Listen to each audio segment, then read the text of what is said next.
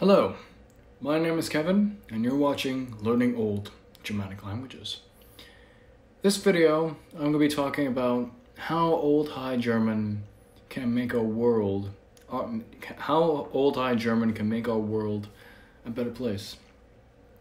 And it can, and I really believe this sincerely. There are, how many people who speak German?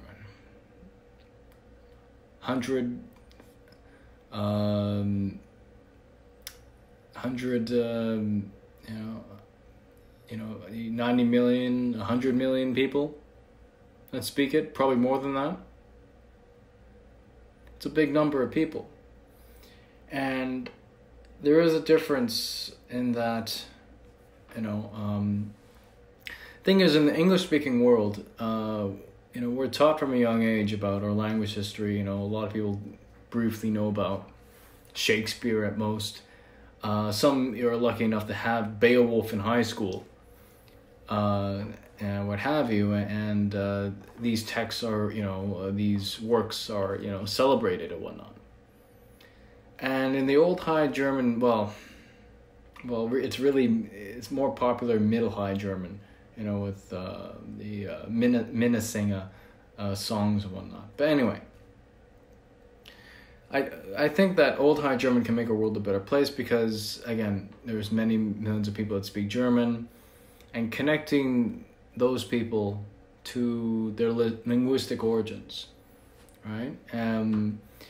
Like, for example, within the context of continental Europe, that Old High German, by studying it, one can understand their own dialect in a very intimate way. In some cases, they'll realize that their dialect still preserves Old High German pronunciations or spellings even.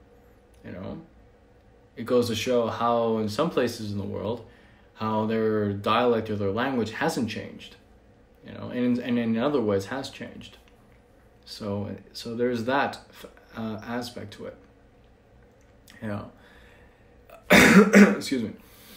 In a very deep linguistic dialectal sense, as well as for people who have like Standard German as their mother tongue. Even then, Old High German can help one to appreciate its present form, so to speak, and whatnot. And even in going back to Old High German, one can understand Old English. Because the thing is, when you compare Old English and Old High German, they are very similar in a number of ways. Yeah, the words may be spelled a little differently, but the words are still, not all the words are the same, but like a lot of them are very similar and whatnot. And because of that closeness, this is one way, where we can see a connection, that Old English and Old High German, I can tell you from experience that there are times where I'm studying Old High German, and I feel like I'm learning Old English. They're that similar. There are things in there like, whoa, okay, this is not that different, but there are nuances. I do have to say that there are nuances, there are differences here and there. I have to say, you can't totally say that they're both like, copy and paste of each other. No, there are some differences here and there.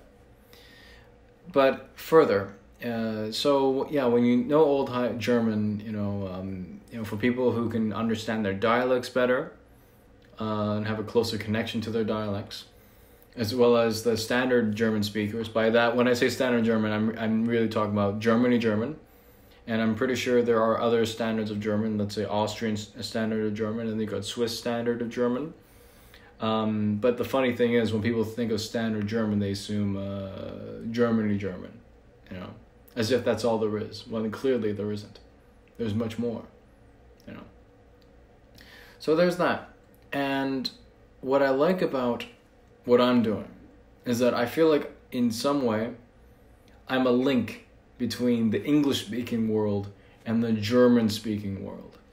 And I think Old High German of itself when I make videos on it, I think Old High German can be that nice in between, where English speakers and German speakers can come together, right?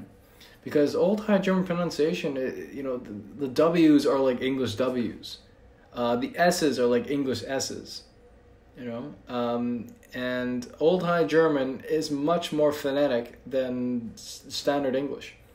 Oh yeah, much more phonetic. Meaning, what you see is what you say. Yeah. So, and I really think, especially when English speakers get into Old High German, this will clear up or get rid of any stereotypes regarding the German language, regarding anything German, removing those bad stereotypes or what have you. And I think that's a great thing that Old High German does. It opens this new perspective, as opposed to seeing German as this foreign thing. When clearly, when you look at German's origins, Old High German, you'll find a much more similarities than one would be surprised. One would be surprised. And the other end of it, for those German speakers, I should say. Well, I should say German speakers because I'm also talking about Austrians, Swiss Germans, or what have you. And other places in Europe that speak German. Is that because Old High German is a little bit closer in sound of English, it can help their English in a very weird, indirect way, So, I think both parties, both language groups, so to speak, can really benefit from Old High German. Us English speakers, we know about Beowulf. Old English is very vast. Yes, there are many texts in Old High German. Old English, and it's very much attested. Yeah, it's quite attested in Old High German, but the thing is, it's not popular. You got the Hildesbrand lead, but that's not like long as, let's say, Beowulf. So I think that's where the new content comes in, where you create content. There's enough Old High German out there to create your own content, which is cool. This is why I like doing my channel, because I can play with the language. There's enough of it out there where you can play with it. You can write in it. You can speak it. Okay, you may need a few reconstructions here and there, but there's plenty enough to pick a dialect and then speak that. So yeah, it's, and I do think, going back to the stereotypes part, I don't think this is controversial to say, but I do think that Old High German can do a lot of healing.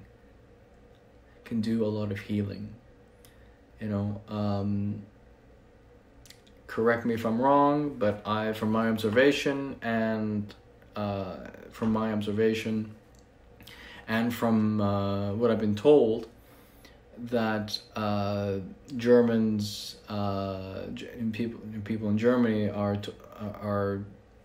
you can say the same about every Western country, that they should be guilty for things they haven't committed themselves or what have you. For those of you who know what I'm talking about, you know what I'm talking about, right? And I think Old High German can help in a very healthy way heal. Gain a sense of, a healthy sense of pride, a healthy sense of honor. When I say healthy sense of pride, I mean specifically a self-respect, a self-honoring, not egotistical, but a self-honoring. Another way of looking at Old High German is to see it as a service to one's own ancestors, all right? You're taking your time to learn a language of your ancestors and whatnot, and that takes time and effort, so yeah. And I really, just to go on again and again, and that Old High German can make a difference, making our world more interesting, having content in the language, and seeing how similar it is to English, and the fact, and I'm hoping more English speakers get into Old High German, as well as German speakers get into Old High German, because it's a great in between, and when you know Old High German, when one learns present German, it starts to make a lot of sense. You'll see words. Oh, okay, I know where that comes from. Okay, that makes sense. Oh, that changed. So. I mean, like Old High German. How many people that speak German? What? 100 million or more than that. And for Old High German to not be, prevalent, not popular. I mean, that's a chunk of like. That's a chunk of cultural linguistic heritage right there. That's a big chunk. I mean, now, what, Middle High German is popular, because you have the Minnesänger songs and whatnot, the troubadour songs and whatnot, but I hope to make a difference with this channel. I mean, I've said this on my other channel, Lernende Old English, where, I do these videos because I want to make a positive difference in this world, because you have to think, well, the thing is, I think of it in this way. Language is a tool, and as a tool, you can use it for bad things to harm people. You can use it for neutral things, or you can use it for good things to inspire positive change in the world. And I choose language to do the lattermost thing, the last thing. I want to do goodness in this world. I want to try to make our world a better place. And I really think Old High German can do that, can provide healing, in the true sense of the term. To not dwell on, at this particular time, my ancestors did this and that or whatnot, but why stop there? Go back further. It's not a crime to learn Old High German. It's not a crime. If people criticize you for learning Old High German, hey, this is my interest. I like historical languages. Who are you to tell me what to like and not like? And don't let anyone bully you. All right, you like Old High German, you like Old Saxon, you like old languages. Cool. It's an interest. It's a hobby. But just don't let anyone try to say, oh, what a waste of time that is. No, it's not a waste of time. It's a fun time. It's it's very intellectual. It's very the value of studying any old language really in great depth is that it makes your mind much sharper. It makes anyone who studies an old language will tell you the same thing.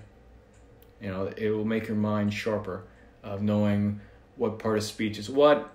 As one person said on my other channel, that learning from a grammar book forges one into a linguist. It's hard at first, but over time it gets easier and whatnot. So yeah, these are one of these long videos where I say what's on my mind, within reason, of course, within reason, because I really sincerely think that Old High German can do a lot of good in the world, when popularized, seen as cool. You make songs in it, you can sing in it, you can have fun with it, have fun with the language, it's not new. Well, it is. It's not. People have their interest. I mean, how nerdy that is. So what? Well, I'm doing my thing. I'm having fun. Who are you to tell me? All right?